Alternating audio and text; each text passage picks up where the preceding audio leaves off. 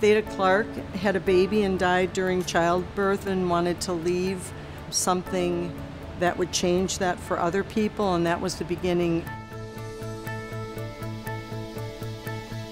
Our primary goal is to provide, the best patient care that we can, and that's not changed since she had the vision or dream of that hospital. My first flight was on June 4th, 1986. People often ask, how can you do what you do? And I kind of think, how can we not? So many people need help. It takes a lot of people to save a life, and we do save a lot of lives. And I work with so many people that's a collective effort to provide the best care possible, and I'm very proud of that. We have our own unique population down here. You know everybody and everybody knows you. You get to know people for, well, in my case, 30+ years. And you get to know their kids, you get to know their grandchildren. What's the most exciting is when you see the patient come back and they're doing well.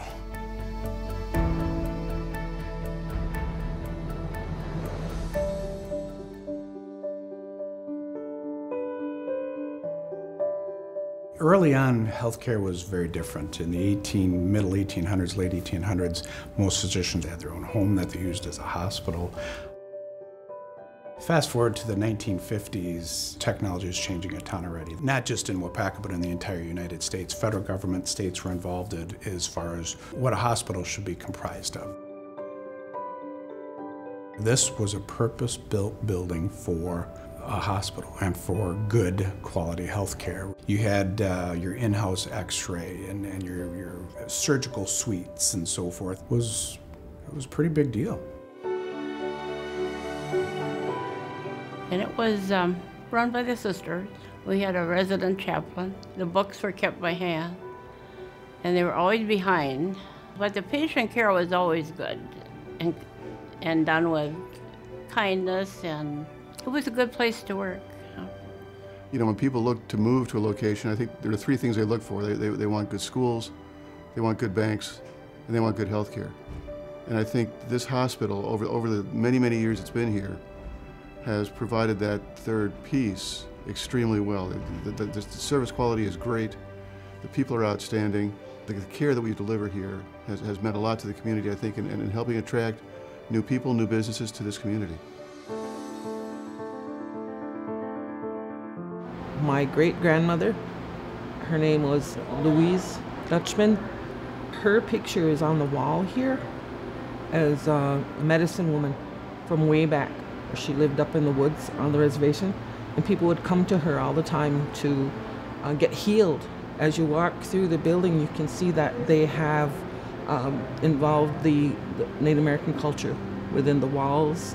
Having that around makes you feel more welcome.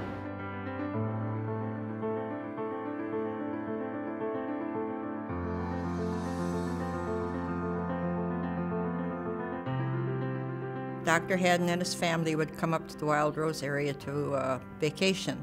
He loved the area. He talked to some business people up here, and they encouraged him to come.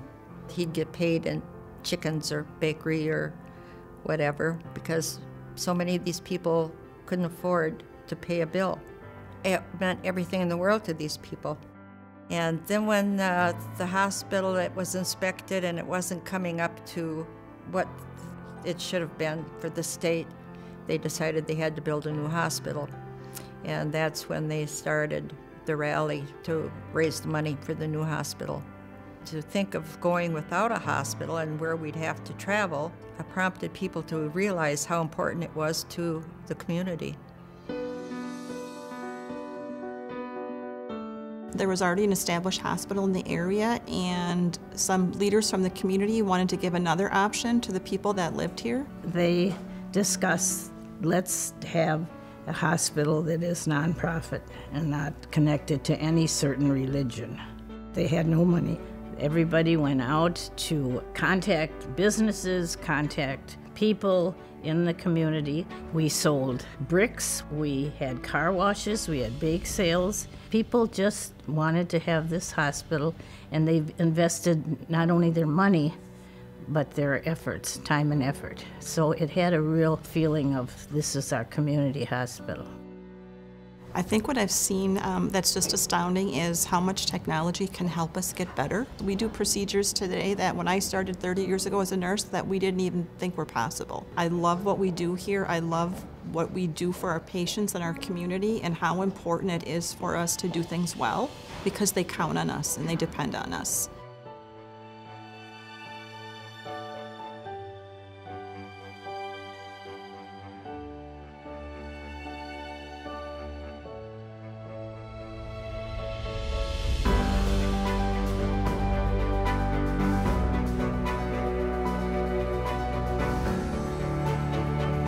Safety and quality.